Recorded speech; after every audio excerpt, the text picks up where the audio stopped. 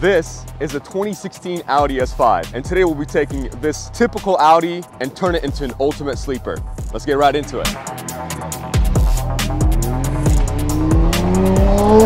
You've had this car for what, 2 years? You kept the stock? Yep, just about 2 years. Started doing some research, got a hold of you. You and I started chatting and came up with a game plan. I'm definitely really happy to help out enthusiasts like you. You're coming from a Mazda 3, I believe you were telling me? Mazda Speed 3, yeah.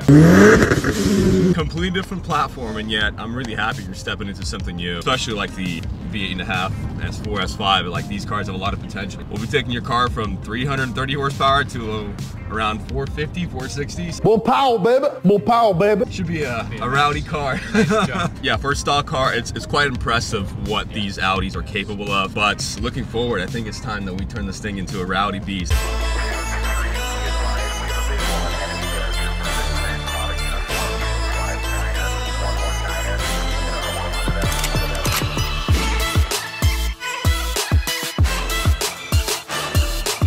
Today we'll be taking this 2016 S5 with just a few bolt-ons from 330 horsepower to 460 horsepower with integrated engineering. Now this car is stock, and so it doesn't have any bolt-ons whatsoever besides simple intake from engine. What we're going to be doing today is upgrading the crank pulley to a 207mm crank pulley. That's going to give the car a dual pulley ratio, bumping it up from stage 1 to stage 2 dual pulley. What's great about just the 207mm pulley is that you can achieve the dual pulley ratio by just upgrading the crank pulley and not having to touch the supercharger pulley at all. We also have this heat exchanger from PLM, and what's that gonna do is provide optimal cooling for the car, since the stock heat exchanger is quite tiny. So we're also gonna be upgrading that. And like I said, we're gonna be removing this engine intake and upgrading it to the integrated engineering intake.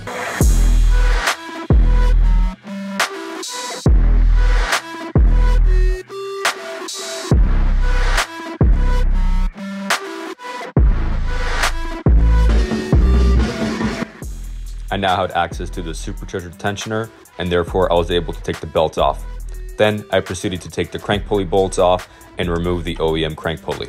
Hey, there you go. Let's compare these pulleys right here. This is a lot, yeah, definitely a lot bigger than the stock crank pulley. What we have to do is line up this offset bolt with this one right here. So this one on the integrated engineering pulley is actually the offset bolt on the crank. Take a look down there. I'm gonna clean that surface off. The other thing that you also have to do when you're installing a 190, 196, 205, 207, whichever pulley ratio you're going with, you have to grind this little knob down right here, about 3 or 4 millimeters. And essentially that's gonna give space for the belt and the pulley to move around without rubbing it. So we're gonna take a Dremel to that. The great thing about upgrading the crank pulley is there's this harmonic balancer that's found on the stock crank pulley, and it fails and it tears apart. Essentially it separates. Integrated Engineering's 207mm pulley is a one-piece billet pulley, I believe, if I'm not mistaken. But it's much lighter than the stock crank pulley. First of all, that's less rotational mass. That means the engine can rev up quicker. Take a Dremel to that little knob, and then we'll get the crank pulley installed, get the new belts on, and get this thing buttoned up.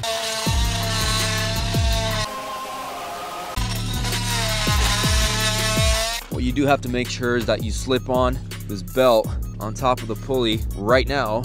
Otherwise, you won't be able to get it on later. You have to make sure that you lock tight all of these. You don't have to go crazy with it. Just a little bit. Righty tighty, right?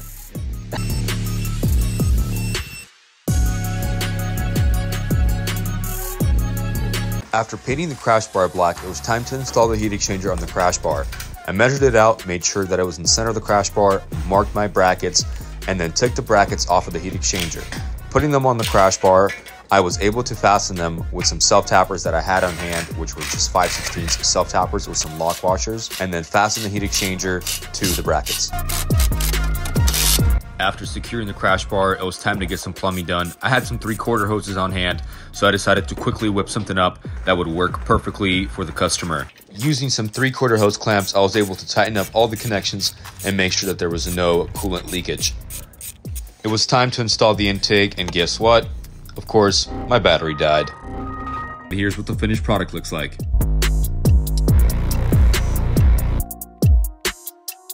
All that was left to do is flash the ECU.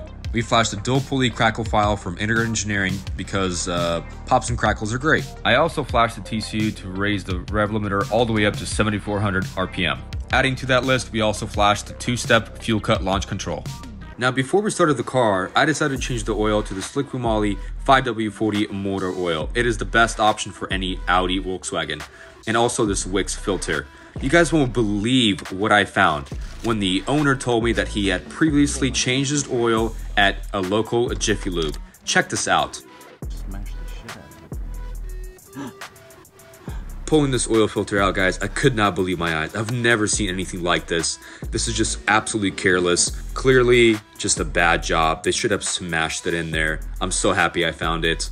I proceeded by changing both the O-rings on the oil cap and also the oil filter housing, making sure that they're both seated properly.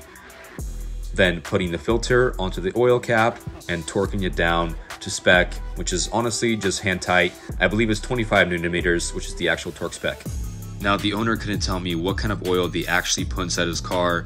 I'm gonna guess it was some random off-brand they had on the shelf. It was absolutely burnt only after 1,000 miles of driving. I topped off the car with 6 liters of Liqui Moly 5W40 and also topped off the coolant to make sure that it was up to spec.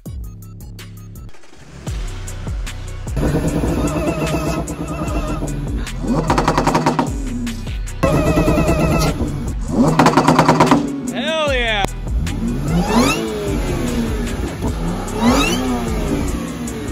It is so much louder, huh? Nice, sounds really good. Is that grin? Oh yeah, that smile is exactly what I wanted to see.